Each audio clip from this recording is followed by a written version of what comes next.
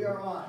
Welcome, Sayreville Library. My name is Ken Vercammen. I'm an attorney in Edison, New Jersey, and I'm here to answer your questions about wills, estate, probate, power of attorney. So, just like in school, if you got questions, raise your hand, because rather than having someone just talk for 45 minutes or an hour, I'm sure everyone has questions. Write down your questions. Now, oftentimes people will say, well, I'm married, why do I need to have a will? Doesn't everything go to my spouse under law? He goes, well, yes, but your spouse is not going to live forever. They're not going to live 150 years. Part of doing planning is to make it as easy as possible so that there's less expenses, less aggravation, less work. So I always say, no one would say, I'm going to take a vacation on November 1, but wait till October 31st to decide where am I going to go and how am I going to get there. So you want to plan ahead of time.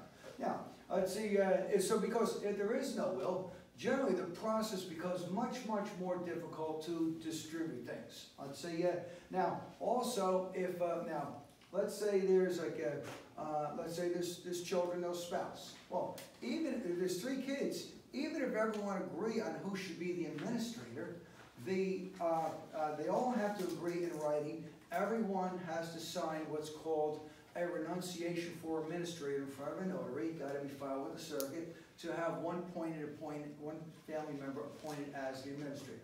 Now, typically, you hope the families work together, but I've had matters where I'd say one brother says, I'm not going to sign.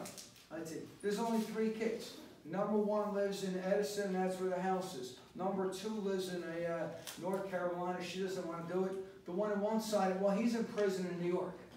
So, but he can't be the administrator, so that means that we have to go through this elaborate process of filing a complaint order, show cause, asking the Superior Court judge to declare the proper person to be the administrator. So that costs a lot of money. I'd say the family can avoid that. Also, if there is no will, the person who eventually becomes the administrator has to take out what's called a bond, a surety bond. It's called like an insurance policy to show that they won't steal. Now, most people trust who their beneficiaries are, who their executor is going to be, so why spend that extra $1,000, $2,000, and that fee is per year. So I got an estate that, it took 2 years to wrap up because they were selling an old house, but so each year we had a renew.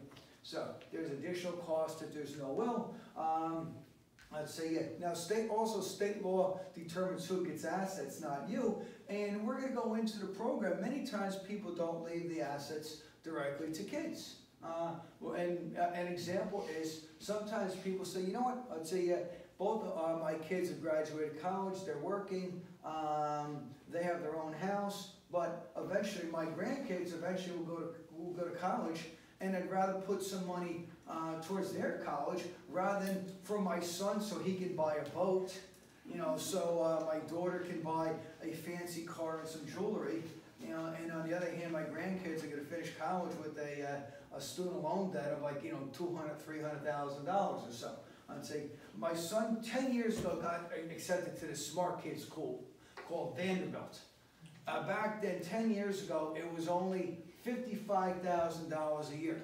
My son eventually went to the University of Miami. That was only $45,000 a year. But because he was smart like his grandfather in math, he got like a partial academic scholarship. Now, if we sometimes do wills for people because if they have minor kids and they pass away, I'd say, and the spouse isn't in the picture, or the father isn't in the picture, I would say a stranger in New Brunswick, the judge there determines who gets custody of kids. And I did it for a couple, they didn't have much, but he goes, I want to make sure that if something happens to me and my spouse, my father is going to be the guardian and mother, not her family. But the most important, the biggest problem with not having a will, it causes aggravation of fights amongst the family. Let's see, there's no fights usually like on Christmas or Mother's Day, when everyone's together, but when all of a sudden it comes into money, and a lot of times our problem is not with the family member. It's usually whoever they're married to. And I met with a fellow today where I said, listen, we got to, I don't know your family at all, it's only you and your brother, but we got to try, I assume your brother's married. He goes, yes. We got to try to keep her out of the picture because she's going to be the one that's going to probably say, when are we getting our money, when are we getting our money, when are we getting our money? Let's see, so when people are grieving, the next thing they shouldn't have to worry about is going through this probate process. Now, let's see, people put things off because, I don't want to, no one looks forward, who looks forward to cleaning up their garage? Nobody. Who looks forward to, I can't wait to clean the basement.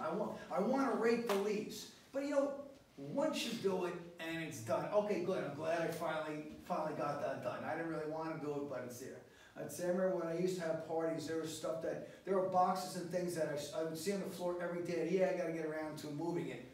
And once I knew that people were going to be there in the next 24 hours, all of a sudden there's cleaning and you're doing stuff.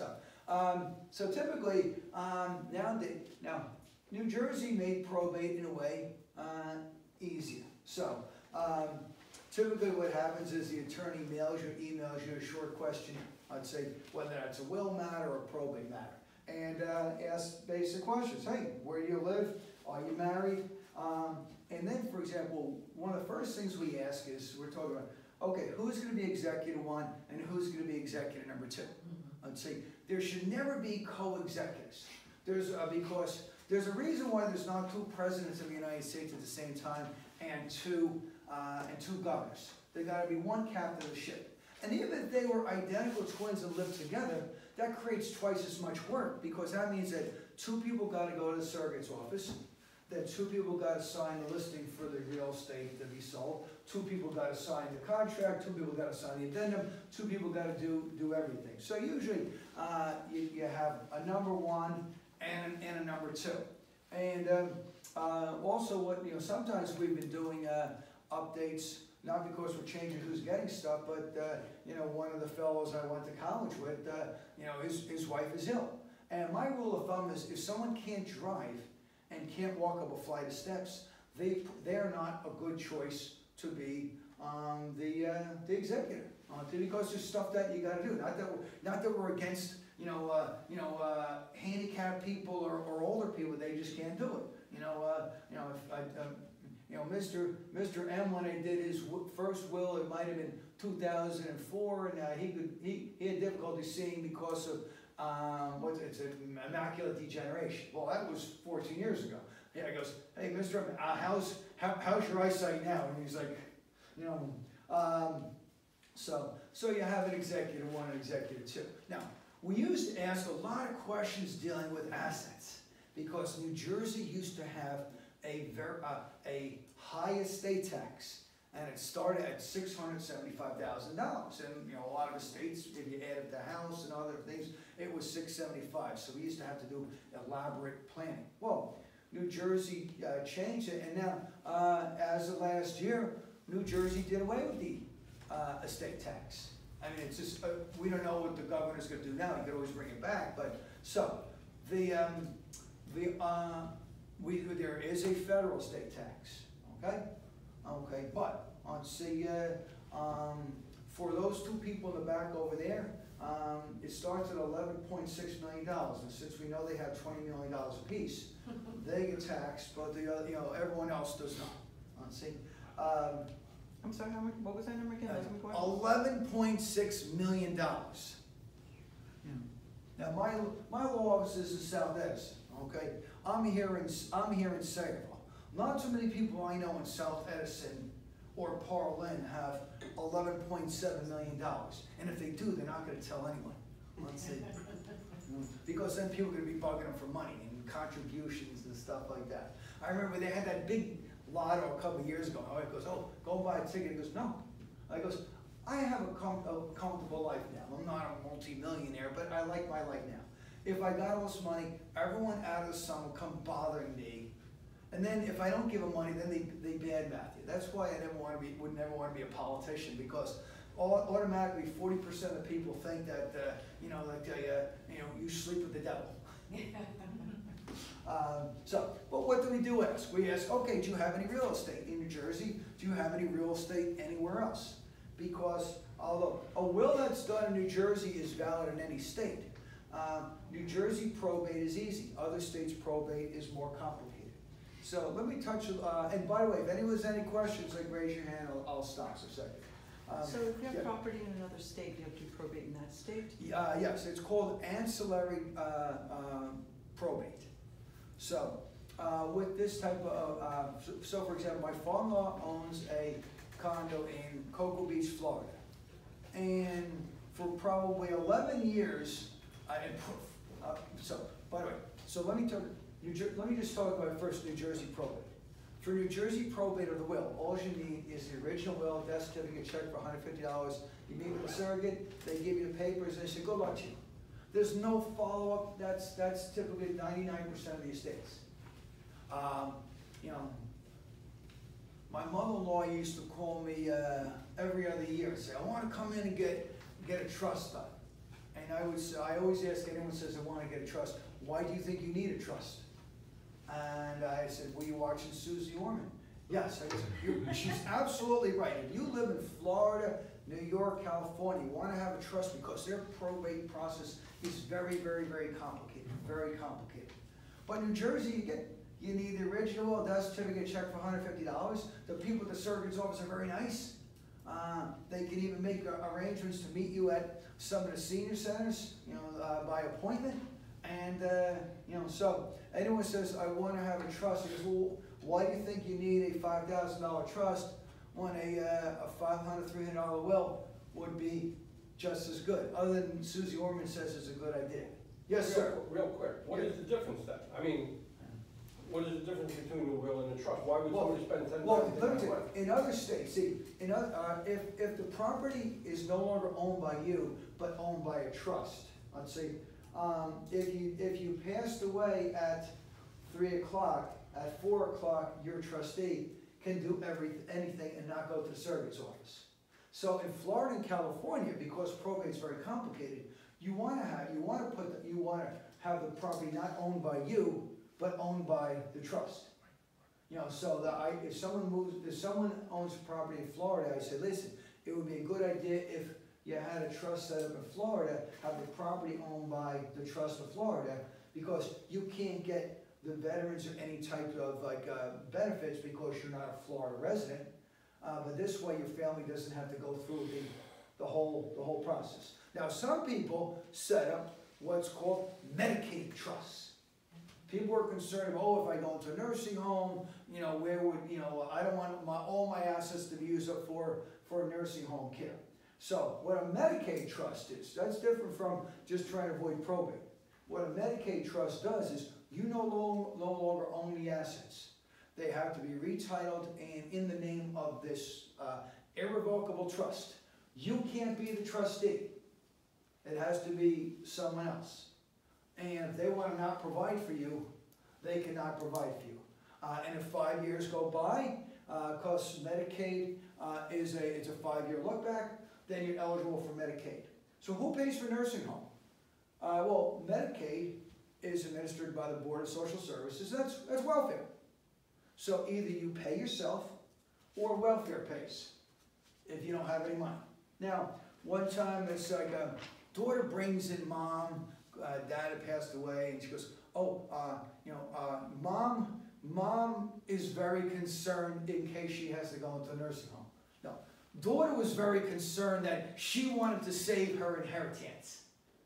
And I said, well, you could, I said, told her daughter, you could take money out of your pocket and pay for long-term, health care, long-term care insurance for your mom if that's what you're concerned about. Well, daughter doesn't want to pay any money. She just wants to save her, her money. I goes, but then the daughter goes, well, what would I, because Mr. Vercammen, what would you do? I goes, I'm the wrong person to ask. See, I want to go, if I am that ill and that sick that I can't even get up out of my bed and, go to take a shower, go to the bathroom, for those last, days, weeks, whatever, I want to go into a better facility because I've seen good nursing homes and I've seen disgusting, dirty ones. And listen, why did I work so many hours when I was younger? Not so my son, Dr. Brendan, could have a bigger boat. I was always working, since 12 years old. raking leaves and shoveling the newspaper route. You know, I wasn't up at 7 o'clock in the morning in the winter delivering newspapers, so my daughter can buy more jewelry, you know. But I said, you know, I always said, but that's me. Because I remember my grandma lived to almost 105. And in the age before cell phones, how do we exist? And I tell my wife, okay, yeah, listen, I'm going to visit my grandmother. She goes, I'll come down to meet you. Okay, it's Fountain View, Route 9. The race is at 10. I'm bumming a ride off one of my buddies. They're going to drop me off. I'll meet you there. Okay. So my wife's driving down Route 9 in Lakewood, sees a nursing home on the left, pulls in, and she goes, ew, it's like built, it's all run down and dirty looking. And then she goes in, and the place is like dirty. It smells like pee. She goes, oh, I feel so bad for Ken's grandma. I knew her. She made us like dinner, and then my wife asked like the desk for Virginia Vercammen. And they goes, no, don't see her. They goes, oh my God, they lost Ken's grandma. and you know, she goes, oh my husband's meeting me here. You know, Fountain View, Route 9. Oh no, that's down the road. You know, say, you know, this is Smellyville. Fountain View is the nice new one up the street. Okay, but okay, let me go back to the will portion. Okay, so real estate. Do you have real estate here? Do you have real estate anywhere else? Let's see. And you know, and one other thing, since we're touched upon the Medicaid thing, I'll call the Depression era people aren't going to transfer their assets and do anything. I mean, my father-in-law was 93. For 10 years, we said, listen, you should set up a trust and they can be protected and go to your family, avoid probate. No. Because listen, I never grew up not having, you know, a piece of bologna for dinner, you know, being a poor person. So I remember my wife going down this year, because I'm going to talk to my dad again about doing a trust. He goes, why bother? You know he's not going to do it. It's just going to aggravate you and aggravate him. All right, so our simple question here on the will says, do you have any real estate? Ballpark, what's the amount? I don't need to know specific details. Just, is it more or less than $11.6 million?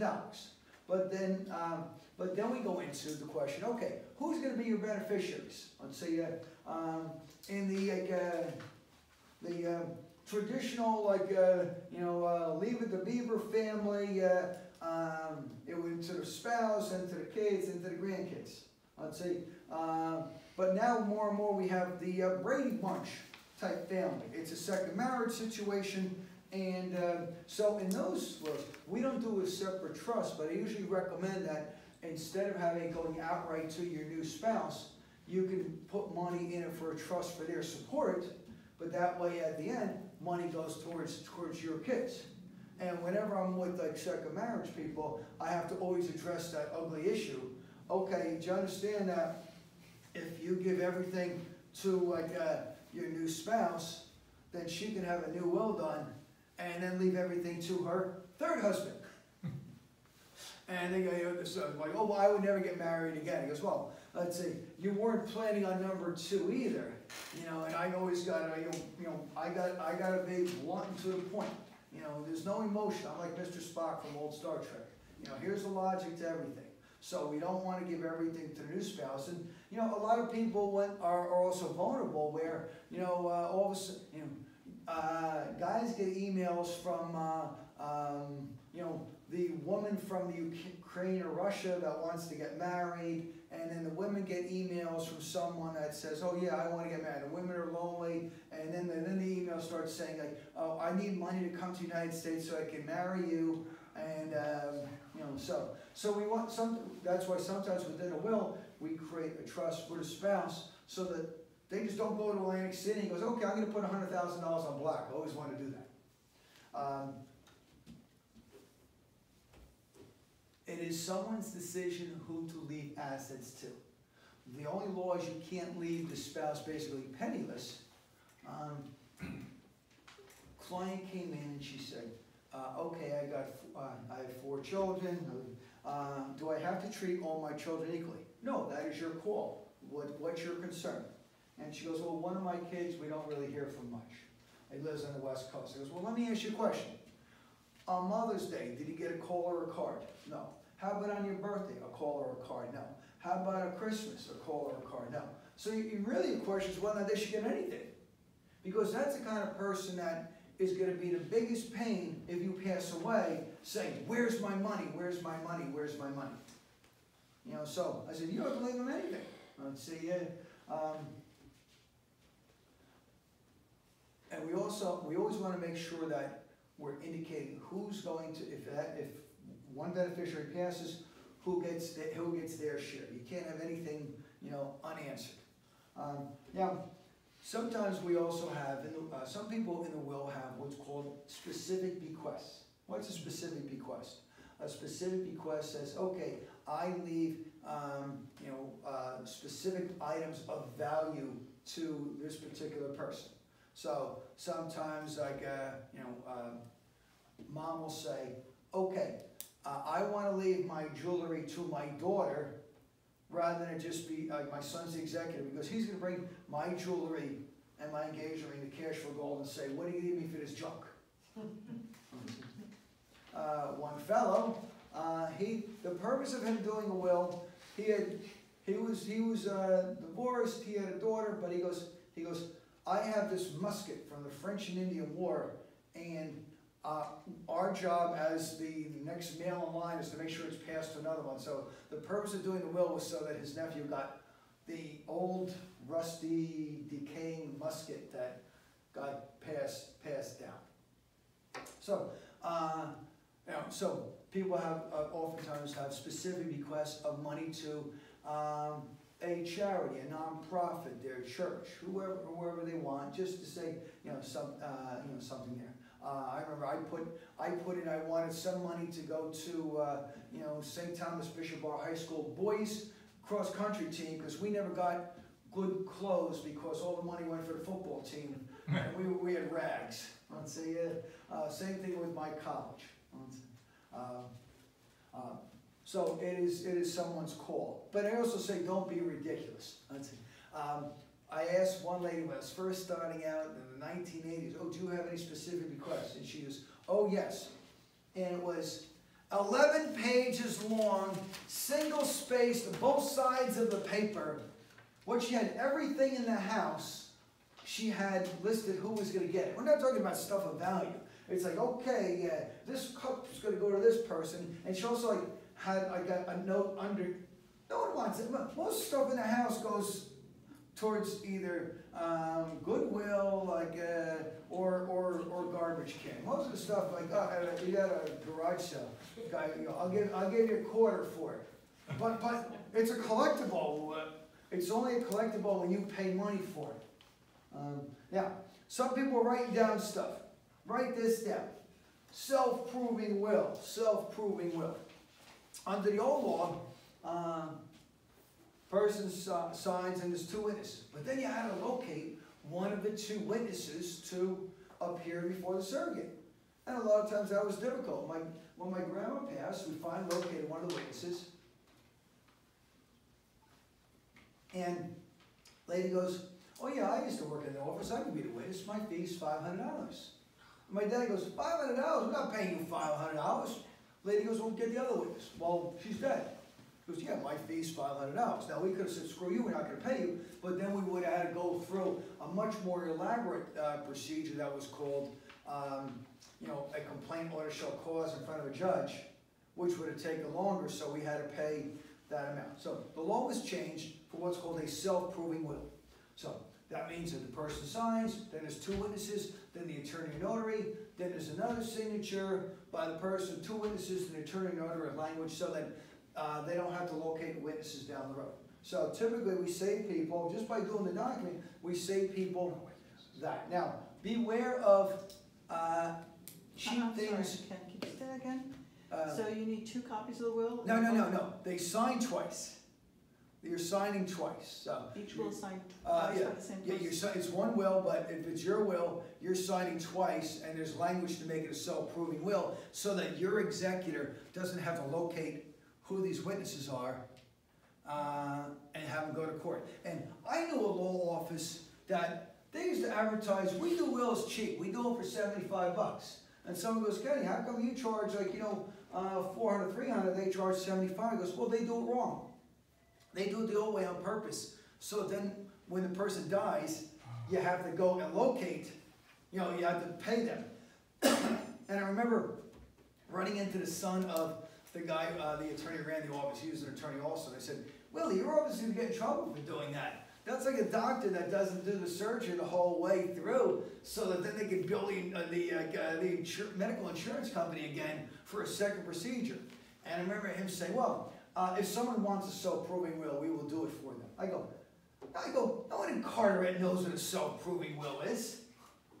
Yeah, the attorneys don't know what a self-proving will is. I'd say, yeah. Who in this room knew what a self-proving will was before 4 minutes ago? I'd say, so part of what we do is we try to save people money and try to save aggravation down the road. Now also, I'd say, I mentioned, beware of the cheap things you find online because they're not going to be a self-proving will, and you're right back, it's going to cost you more in the long run. Also, I mentioned, if there's no will, the person who becomes the administrator has to take a bond. Well, the will has to have a clause saying no bond is required. Otherwise, the executor has to pay this $1,000 or more for a bond. So that's why we make sure that we put that in our documents. While on the other hand, if you get some cheap thing online, they're not going to do that. I'd say so. And I remember so typically what we do is someone comes in, we look at the form, and he goes, okay, there's different types of wills, we make some recommendations, and now, let's see, wills are old school. They're a paper document. They're not filed with any type of governmental entity. So what we do is we mail the documents out so that you can read the paper at your home and look at it. Because we all know that if you have paper, you will read it. If you get it on your phone, you will glance at it and you'll come back and say, I'm going to look at it and I'll finish reading another day, which you're never going to do. Let's see, you know, I get dozens and dozens of emails every day, and some have good articles. Yeah, I'm going to come back and read it. Have I ever come back and read any of those articles if I didn't print them out? Never. So we mail the documents out. I call everyone, you know, from my hands-free phone so that I can talk to everyone and say, okay, did you read the document? You know, do you have it, you know, ahead of time, do you have any questions? I'd say, that way I did, and make sure that everyone's name is spelled right. I was helping out a lady with her mom's estate, and she said, you know, I should probably do a new will, and she had me look at her will, and I go, Terry, I didn't know you were married. She goes, I've never been married. She goes, well, in your will, you're leaving everything to your beloved husband, Roger. She goes, I've never been married. I go, didn't you read this ahead of time? She goes, no, I just went to the law office, and they said, sign here, sign here, sign here. So when people come in on the day of signing, we say, they ask, the office asks 3 questions. Did you read it? Does it contain what you want? Do you have ID to prove who you are? And if someone says, no, I didn't read it, then sometimes we say, then we're coming back another day. Because I can't jeopardize my license for someone who says, I haven't read it. Let's say, and I feel bad, but listen, I got to do the right thing 100% of the time. Who goes to a doctor that says, listen, my policy is I want to do everything right 99% of the time? No. You want the doctor that says, listen, I try to do the best all times. And yeah, you feel bad. I remember one time the lady said, like, no, I didn't read it. Okay, you come back another day. And the daughter was there, and she's like, oh, no, she misunderstood. She did read it. He goes, no. we know what we heard. Let's say she didn't read it. And it's too, it's too complicated to just say, okay, spend 2 minutes and, you know, because I'd rather have it done right. Now, the original will is your property. You bring the original will home. That's yours. That's in the old day. I shouldn't say the old days. I mean, I'm not that old, but when I first started, we'd always keep the original wills. You know, because that's the best way, we would tell everyone. That's what everyone does.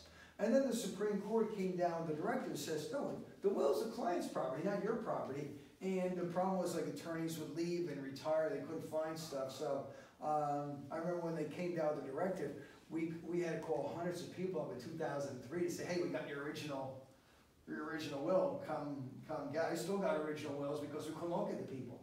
And it wasn't my, so You get the original will got to be put in a place where the executor can get to it. Let's see. So a safe deposit box is not a good, oftentimes not a good spot. Let's say, because don't assume the executor or executor number 2 can get to it. I remember my parents put me on, their safe deposit box. My dad gives me the key, and one day says, you know what? I've never been to a safe deposit box. That's where rich people hide their gold and their Krugerrands. I goes, I'm going to go to the bank. Well, banks change names and ownerships over time. So what was my touch and Commonwealth becomes First Fidelity, First Union, Countrywide, then eventually Wells Fargo. So I go there, I have my ID, I got the key. He goes, oh no, you're not placed on the box. He goes, no, listen. And my father, the engineer, said he came to this bank and filled out papers. I know he did. He's not an old coot that gets lost driving a ShopRite and he doesn't know where he's going. But the banks, as they get taken over, that's not important paperwork for them to keep. So at least I was lucky. Both my parents are still around. My mom had to drive up from active adult community, go to Metuchen, and they fill out new papers. But then what this shifty bank guy then does is says, oh, okay, you're good, you're on the account. We got to go over a couple of things with your mom. Okay, good, I'm going to my office. Well, what the shifty bank guy is trying to do is they're trying to sell a 70-plus-year-old lady a 30-year annuity. Because that's probably what they were getting the commission on that week. Let's see. Although we might have been screwing that shifty bank people because my family's long lived. My grandfather lived to almost 102. When he was 100 years old, my parents are away some years, somewhat. So I was home with my grandfather. I put a tracksuit on him. I pinned a number on him, and I had him shuffle up the street so he could set the world record in a 100-yard dash.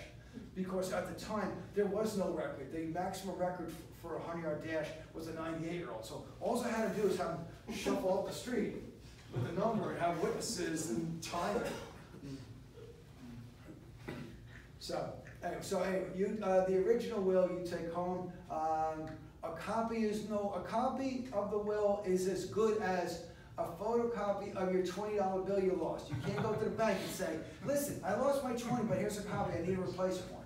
Let's see, if there's only a photocopy, you have to go through this expensive mechanism in the Superior Court to have the will admitted, because there's a presumption if the original will is not found, that it was destroyed. And again, why go, we want to make things as easy as possible for people. So, now, let's see, before we go, the next topic we're going to touch upon is powers of attorney. Any other questions on wills? So where is it a place to put it? Okay, well, the question is, where's a good place to put the will? A lot of people go to, Costco and buy one of those fireproof boxes and just put it and just leave it under the bed, because aside from dust, most beds have nothing. Let's see, because it's not something of value. Someone brings it to your house. They're looking for jewelry and stuff like that. Let's say they're not going to steal a box of papers. It's not like the 1930s where people had the paper bonds that were worth something. Let's say, the pizza shop owners, they have safe deposit boxes so they can hide the cash, so no one breaks into their house. But the important thing also is making sure the fireproof box is fireproof. What does that mean? Well, it means that it should be closed shut and not have so many papers in it that they're sticking through, like my wife's fireproof box. If the papers are sticking through, it's not fireproof. That's called kindling. That makes the fire better. And my colleagues that are firemen says a lot of times the damage is not from the fire or the smoke. It's because they're coming with the high-powered hoses to put out the fire. So a lot of times it's water damage. Let's see, so if it's a fireproof box, let's see, it's also waterproof. Where to put it? Not in the basement. Okay? Ask anyone who lived in the Jersey Shore area under the bed. Let's see. Interesting thing about under the bed. Let's see. My wife buys one of those robotic vacuum cleaners called a Roomba that just goes around the room and it's in a circle. And because typically under the bed never gets vacuumed until the day you are moving. And there's 20, 30 years of dust and dog hair and cat hair underneath. Okay, so we got a big yellow lab dog, and we're like, the dog is too big to fit under the bed. But how does dog head get under the bed, in that faraway area if the dog's not there? Did that answer your question on where to keep stuff? Okay, ma'am, you had a question. I forgot what it was. Okay, let's see. Oh, wait, whenever I was in my office, I said, listen, write this down. They goes, I can remember. He goes, no, I don't want you to remember. I want you to write this down so that you don't have to remember.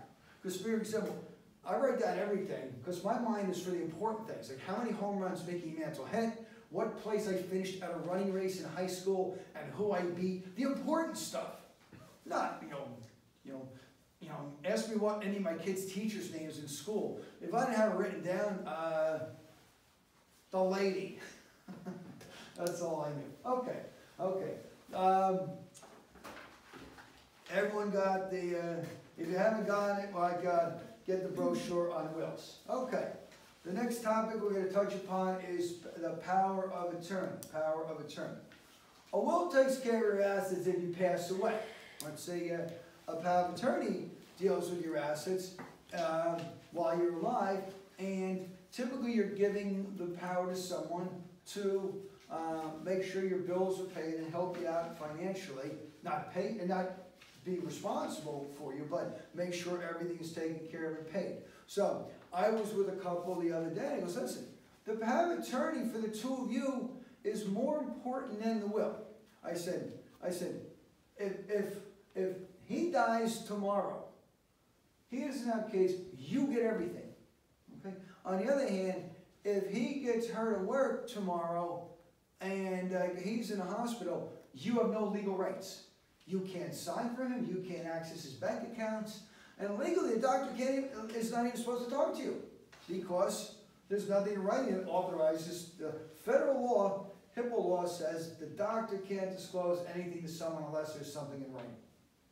So, what the power of attorney basically does is we're trying to say, okay, I would say we're picking someone that can make sure that my bills are paid. Sometimes it's even to sell real estate. But the important thing is to get it done now, because we often get calls from someone, I got to get a power of attorney over Mom, Dad, or Uncle Joe. Well, you can't get power of attorney over Mom, Dad, or Uncle Joe. They have to affirmatively come in and give you the power of attorney. Well, they can't. Well, then you can't get a power of attorney. They have to do it. So I remember when I lived in Edison, one of my neighbors called me up. We're selling a house, we're moving to Carolina, and I need a power of attorney so I could sign for my husband Joe at the closing. Okay, when can Joe come in? Well, he can't. He had a stroke. Well, where is he now? He's at Roosevelt Care Center. Well, is he competent now? No, not really. Well, we can't do a document for someone who's not competent.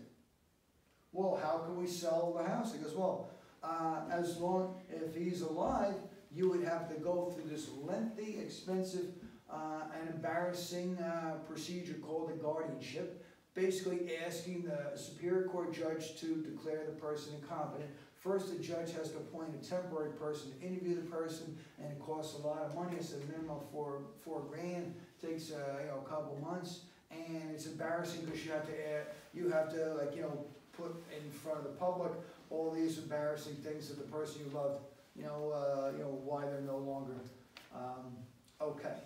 But it's important to do this now and also do it right. Have an attorney do it. Some years ago, a lot of the banks are giving people a hard time. And you'd have a perfectly good power of attorney, and they would say, oh, but this isn't on our Mid-Atlantic Bank form, so you're going to have the person sign the special Mid-Atlantic power of attorney. Well, they can't anymore. Well, then I guess we can't do anything. So the legislature made a law that says, listen, if the power of attorney references the New Jersey statute, then the bank has to honor it. But it has to reference Section 2 of PL 1991, C95:C46:2B-11. And I'm pretty sure that free stuff you find online or from these companies doesn't have that, because they advertise, oh, good in any state, but if it doesn't have that language, Wells Fargo's going to say, we're not going to honor. Now, A will that's good, done in New Jersey is good in any state in the country, okay? Now, but if you do move to another state, I tell people, once you're unpacked, sit down with a professional and say, hey, listen, I know it's good, but is this best for me? Because in other states, it might not be the best way to go through the process. A power of attorney, different states have different rules, so I usually tell people, talk to someone there. Will your New Jersey power of attorney be recognized there? I also suggest that, if 10 years, if you move or the person you have being in your power of attorney has also moved, have a new one, because again, these a lot of times you're not calling up the local broker who used to be on Main Street.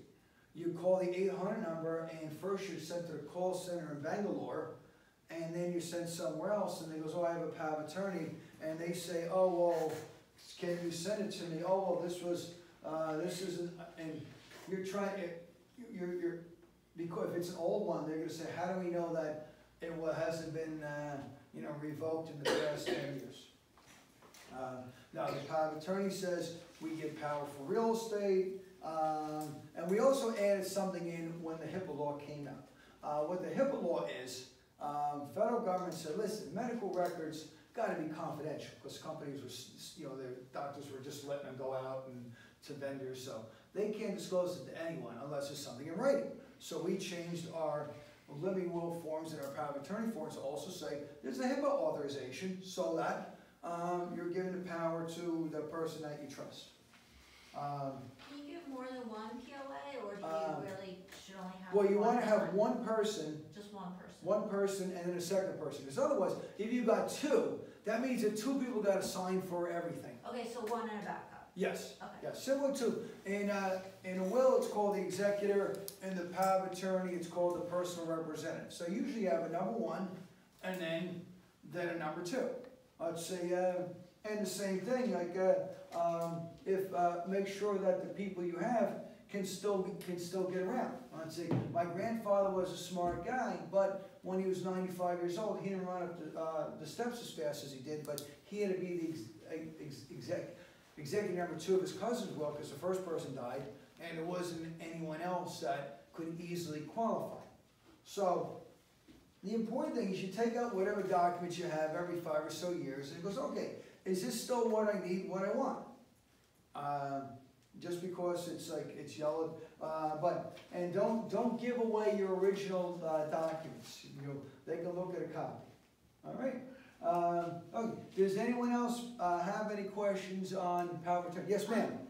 There's this thing, durable power of attorney for health care. Okay, that's what we call that. That comes under the living will. So let me touch upon that. But the purpose of actually, that was a good point you brought.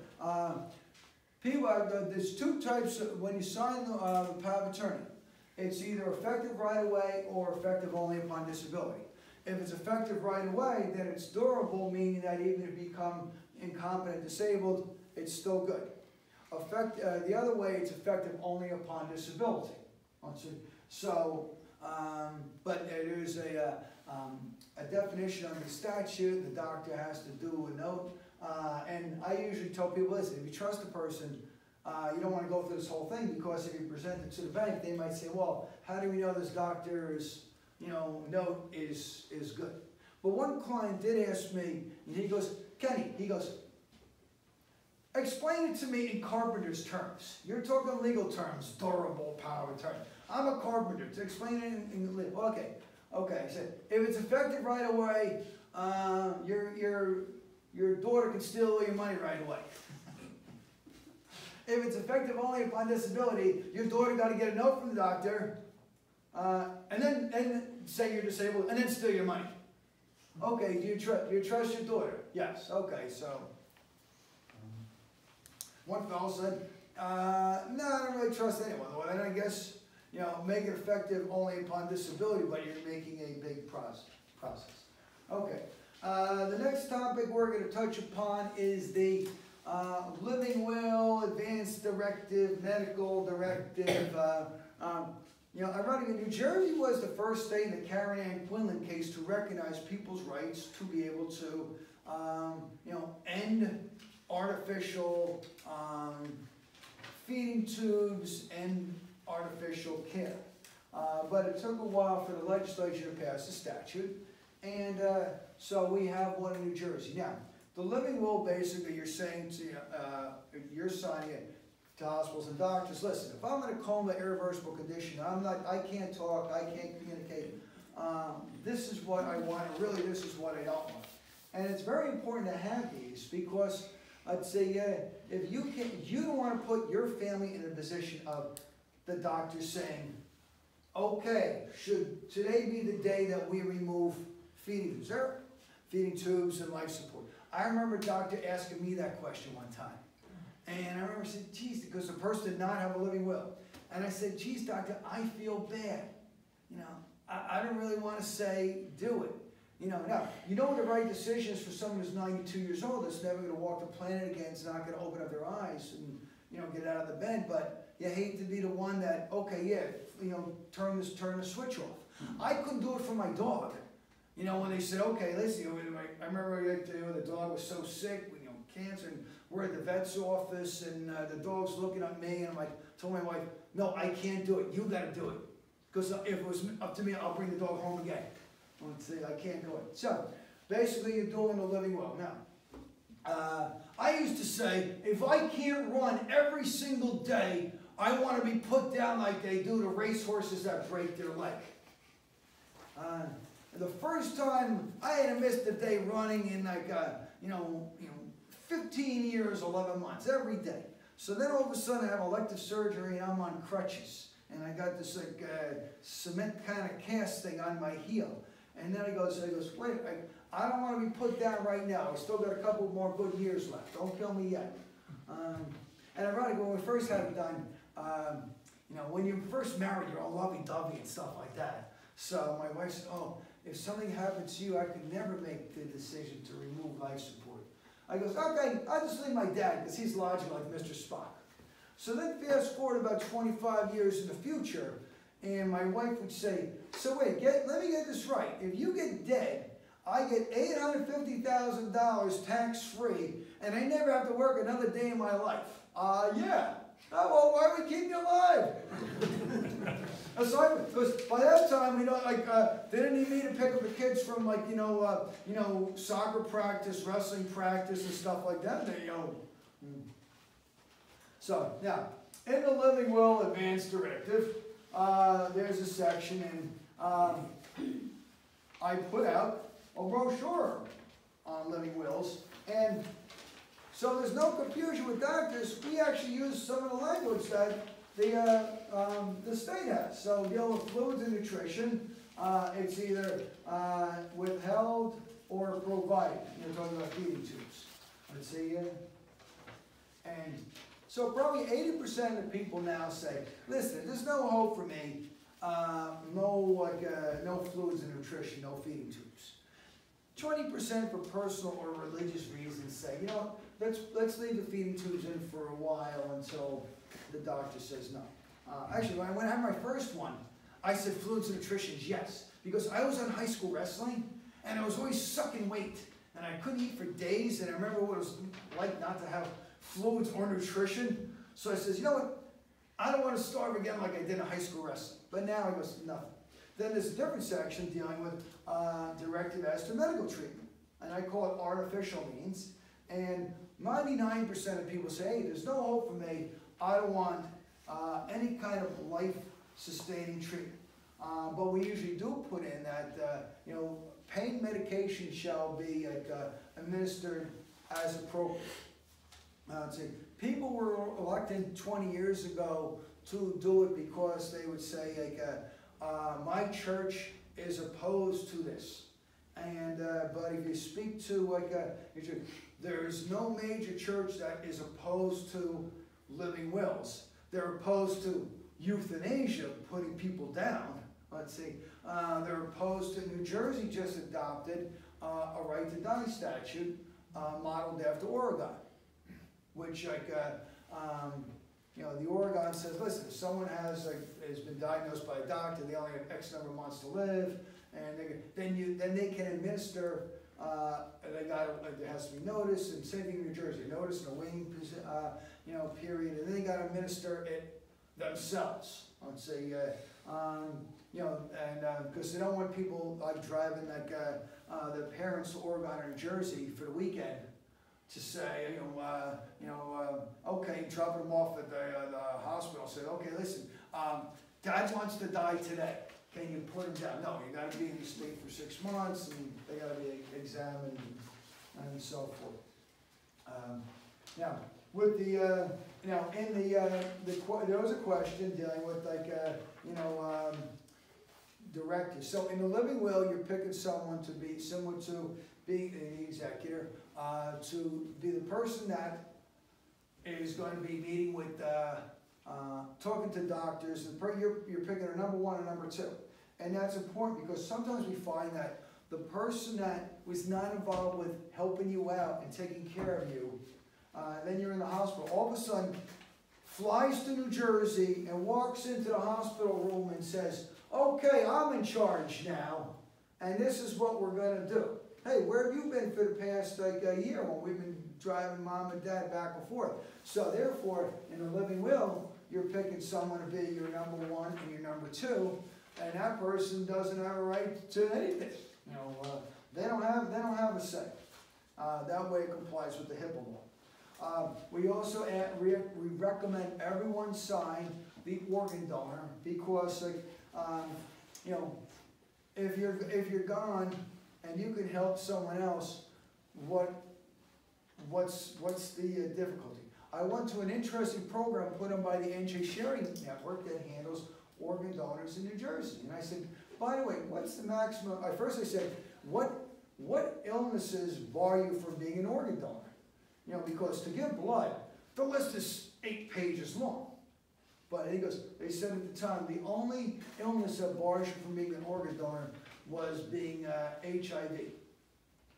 Then I said, okay, what's the maximum age to be an organ donor? And they said, there is no maximum age. I go, well, what's good in an 85-year-old guy? And they said, cornea and skin. I go, well, okay. I go, listen, if I was going blind, I'd rather have 85-year-old guy eyeballs, cornea than the crummy ones I have. And if I was in a bad fire, I'd rather have old guy skin than the stuff that was burned off my body. So I've always encouraged people to do that because remember, whenever you go into the hospital, they ask you a question: do you have a living will? Yes or no? If yes, can we have a copy so we can put it on in our files? And this way, it also takes some of the, they know it ahead of time. Now, I'm going to touch, the last thing I'm going to touch upon before I bring up my colleague Dan Fabrizio is probate and administration of an estate. In other states, well, there used to be ads in the newspaper about avoid probate, probate is the devil, attend this trust seminar and you get a free meal somewhere. And those were put up by trust salesmen. And they will do this fancy $5,000 trust for you that you don't need. And I remember reading a book one time. It was How to Build $1 Million Estate Planning Practice. But basically, it was about trying to trick, people such as yourself into having a $5,000 trust package you don't need. And I goes, you know what? I can't do that because maybe the way I was brought up, but I just couldn't see ripping off, my best man Jim Watt's mom doing a $5,000 trust when a $400 will would do just as good for her. Now, probate in New Jersey is easy. I mentioned bring the original will, death certificate, charge about $150, and give you the papers. What does the executor got to do? Well, okay, set up an estate account, pay your bills. If there's a house, we sell the house, we put the money in, and then they usually have an informal accounting where they just basically showing the checkbook, register, and I tell them, my executives, listen, try to send an email or a notice to everyone once a month so they know what's going on, so they don't think there's shenanigans. And then, once we're ready to distribute the monies, we prepare a document that's called a release and refunding bond. And what the release and refunding bond says is, okay, I've gotten the informal accounting, I'm good with what the person does, I want my money now. And we mail it out to everyone, and everyone got to sign in front of a notary, get it back, we got to file with the Surrogate's office, then everyone gets their checks. Every once in a while, though, you got the person that's the pain, and they don't sign it. So if they don't sign it, nobody gets their money.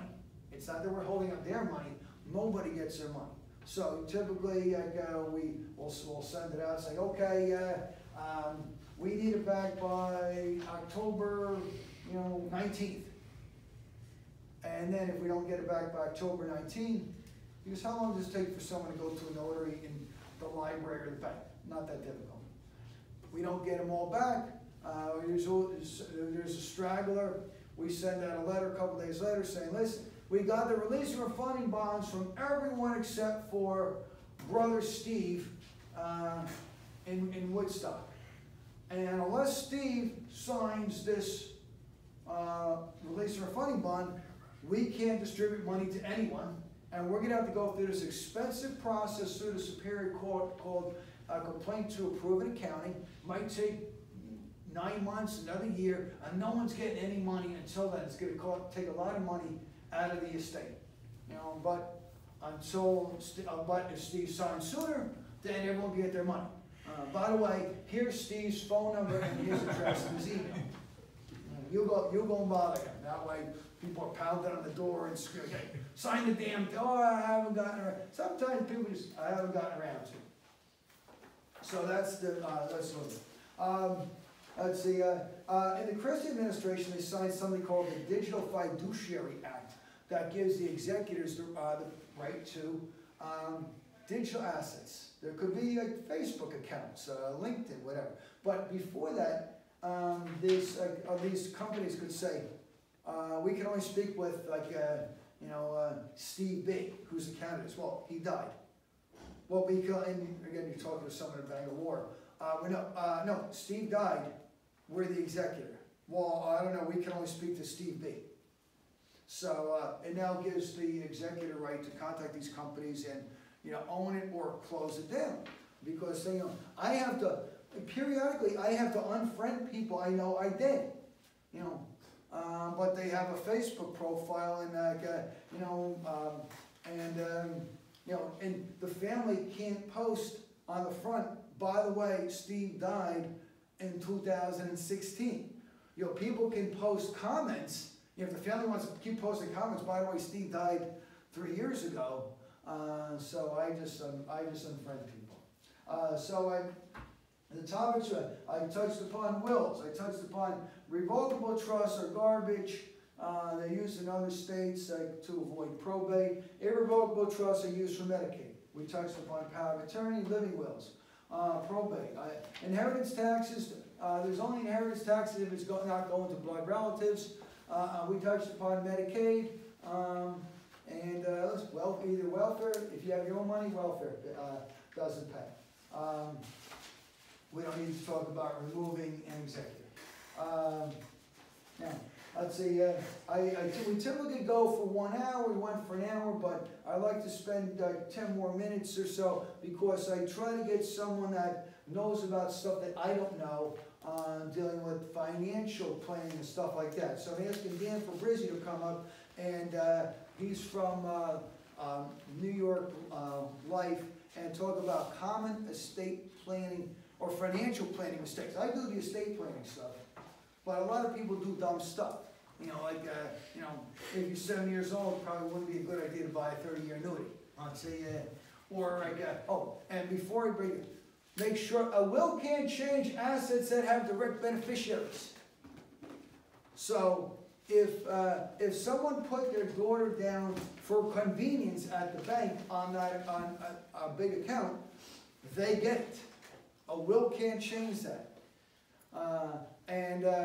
Mom always says, well, I'm sure my daughter will do the right thing. He goes, of course you do the right thing while you're alive. She's not going to say, listen, as soon as you go, I'm screwing Steve and Janet. But this way, okay, Dan, talk about mistakes people might make.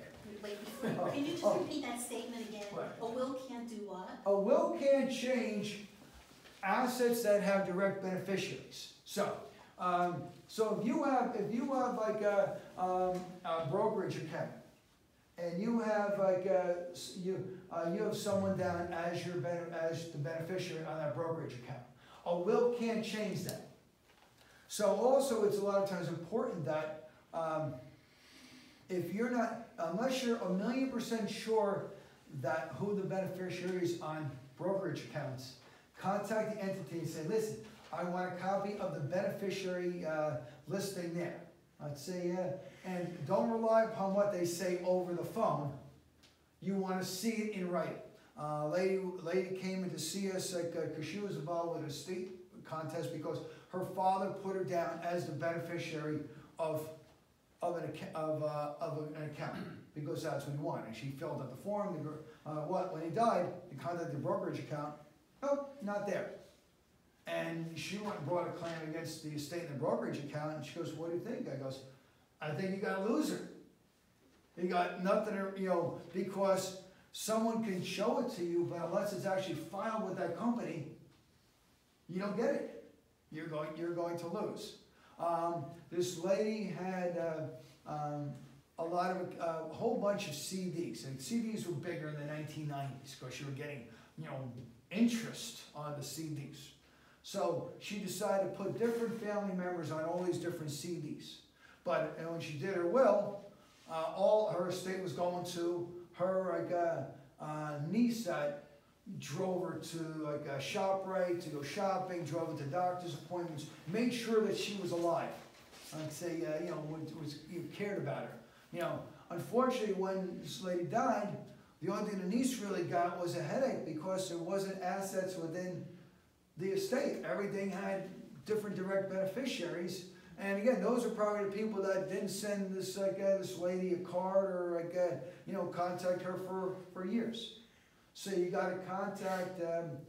I was married for 14 years, and it turns out one of my small life insurance policies still have my dad as the beneficiary because I forgot about that one. Now, again, I'm sure my dad would do the right thing.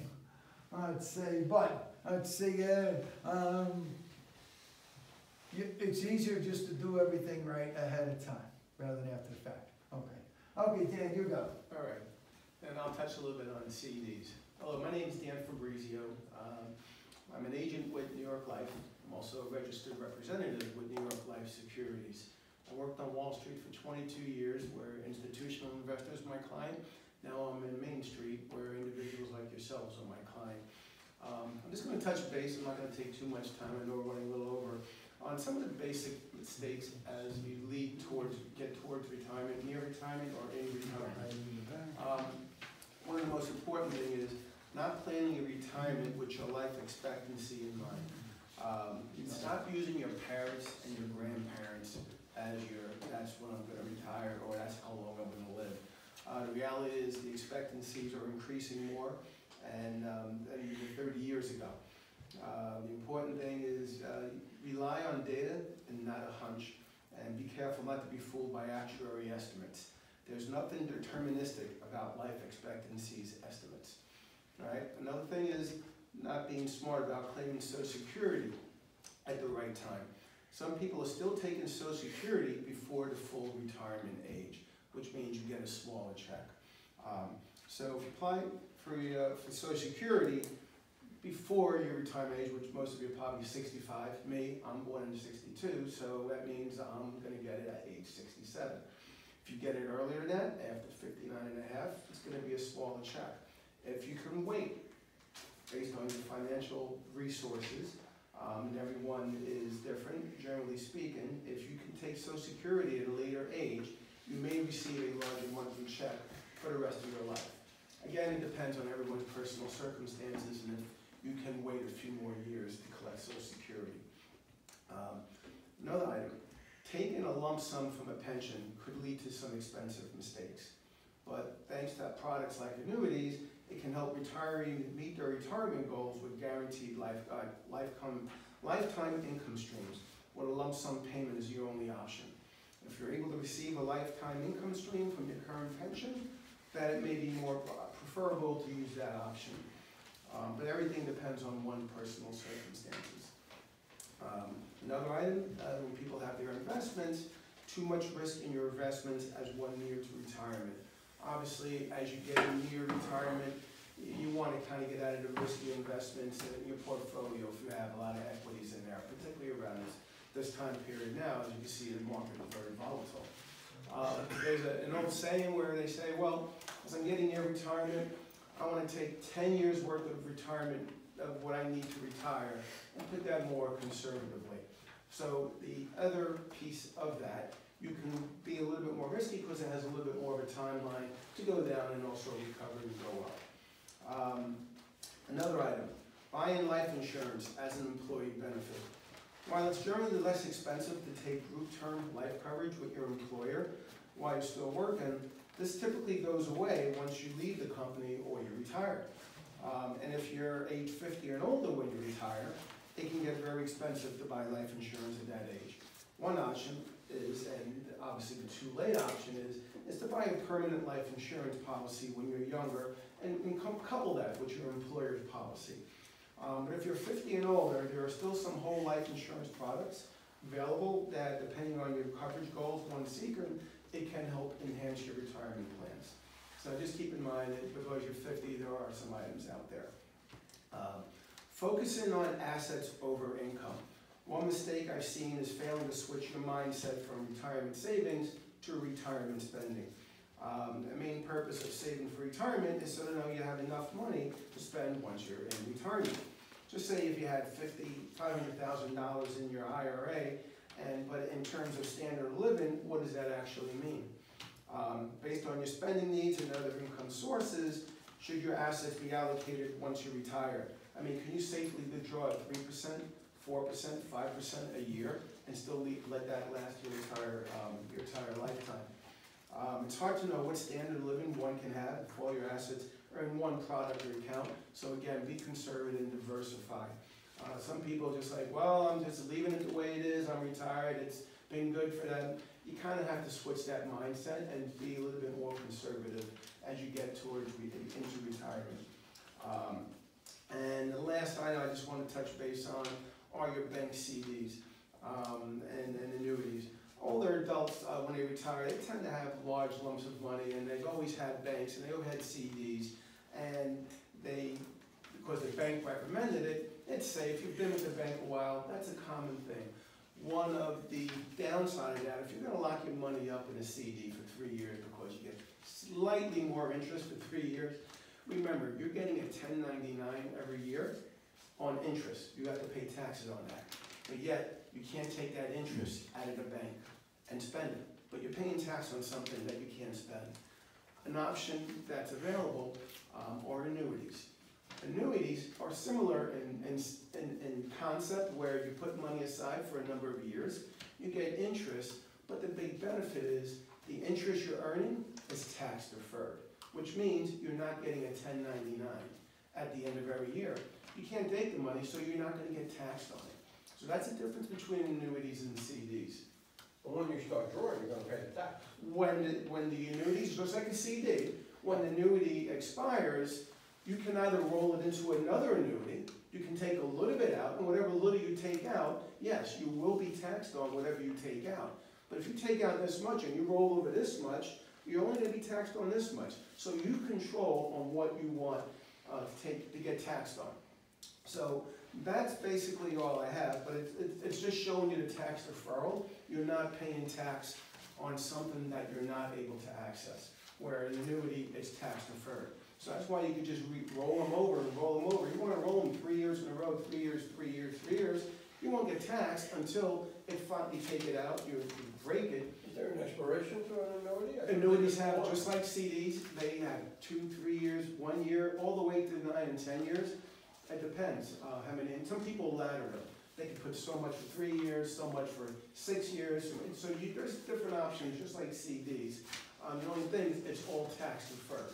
So you can play a ladder. As one expires, you can roll it into another one and never get taxed on it until you start drawing on it. Okay? So that's just some of the items I wanted just to point out, just to keep in mind as you head into retirement or near retirement. Or, go ahead. I have a question that's actually not retirement related or regarding financials. I hope So- I can answer it. So my children are younger, they're working age. Company matching 401k versus a Roth IRA at this point in their lives. Which is, in your opinion, more beneficial because the 401k is going to be tax deferred, whereas the Roth right now, obviously, you know, they already pay tax on it. Well, if they're starting out in their 401k, I would stay with that because the employer's matching that. So that's giving them money. Sure. That's how the 401ks grow Right. over, and Right. particularly if they're younger, just let it ride in the market. If you're older and you're trying to play catch up, it's probably best to go into a Roth because the tax rates don't seem to be going down. And what tax rate cuts we had recently are going to expire in about 5 years. So you're seeing some people do what they call Roth conversions now. They're not in retirement age yet, but they have a large sum in their 401ks. But when you do a Roth conversion, you're paying the tax now, then it's a Roth. But the thing is though, we just got a tax cut recently, so it went down a little bit. So people are trying to ride on that 2-3% tax cut, and then it's a Roth. And then when you take it out later, it's all tax-free, because when the tax rate expires, your tax rate just gonna go back to where it was 2 years ago, or 1 year ago, whenever it So, took effect. and on that point, for the Roth conversion from a 401k or an IRA into a Roth account, is it beneficial for people who are close to retirement age or right at retirement age to do that conversion? It depends. It's everyone's particular circumstances, but because there was this tax cut, there are some tax advisors out there saying, it might be a good idea, you know, if you can afford it, because you're gonna pay hefty tax. If you got $400,000, $500,000 in a 401k, you're gonna pay a hefty tax on that. And if you can afford that, you wanna take a haircut, put in your Roth, and maybe hopefully it'll ride, you know, with the market a little bit, then that's fine. But, you know, as you get closer to retirement, you want to be invested a little bit more conservative. So in case the market takes a drop, it's, you know, it's not going to pinch you so much. So it really depends on everyone's personal financial circumstances. And if you come into a large sum of money, you know, you're inherited, and it's tax-free because, say, it's a death benefit or an insurance proceeds, hey, you know what, I have a little bit of money. Maybe it makes sense to do this now, pay the tax. You know, I came into this little bit of wealth. And then later on down the line, I can let that Roth, I could just draw it in my retirement along with my Social Security, and my Roth would be tax-free. So it depends on various circumstances, though. But for the people that are younger, the company's giving you free money to match your 401k, take it. If someone gives you free money, you're going to take it, right? And if that extra money, put in the Roth? If my wife actually has a Roth because that's just how her employer had set it up. But if they have extra money, it's already pre-tax, so you're going to do it after taxes. So you can actually do one on the side if you feel your 401k is not good enough. And there's and some people, when they leave companies, they leave the 401k by the administrator of the old companies. Sometimes it's best to group them all together and just roll them into one mutual fund that's separate from all your prior employers. Right. But it's still a mutual fund, and you just have better options when you do things like that. So that's, any more questions, you know, by all means, go ahead. And I have one question. I'm getting up there in age, and if I was to sell my house, what would I do with the money that I get from the sale of the house? What would you do with your money if you're going to sell your house? What would, yes. Well, yeah, obviously you're going to supplement your retirement, right? You're going to need money to live on, right? What do you have? If you have a pension and Social Security, Yeah. and you know, I mean, hopefully you're going to put it into an asset or something where it's going to maybe appreciate in value. Or if you want to supplement, there's a lot of options available, obviously, depending on your financial needs. You can put it into a lifetime income stream annuity, and it'll just send you a check for the rest of your life. And you'll never lose your principal amount, because if, God forbid, you pass before you use up your proceeds, that goes to a beneficiary, you know, like a life insurance beneficiary. So it bypasses probate, it goes to whoever it is, but that's on a balance. For example, something similar to that to say you had $500,000 from the proceeds. You want a lifetime annuity, I want, a couple $1,000 a month for the rest of my life. Fine, that's set up, but just say after $100,000, you pass away. That's $400,000 that hasn't been used yet. That would go to your beneficiary. So any lifetime income stream does have a beneficiary, similar to a life insurance policy. Does that answer your question? That's just one of options, but obviously, there's a lot of things out there. But, I can go into far more detail. I can't sit here and explain all the products out there. I would be here for hours, or maybe days. But anyhow, I do have a card out there. Any specifics that you want, feel free to check it off, put your contact, and just leave it there. And I'll pick it up, and I'll reach out to you later this week or next week, and, answer more questions, or if you have more questions about specific products, be more than happy to spend the time with you then, okay? Thank you, and thanks for coming. So two quick things. I always say, we can't hang out a while, but if someone wants to come into my office, instead of us, if they come in the next 30 days, instead of us charging the $200 consult fee, then we do it as a favor to the library here. And lastly, I assume everyone signed this paper, right? That they signed? I'm gonna put it out there, and if you're on their list. Thank you. Thank you.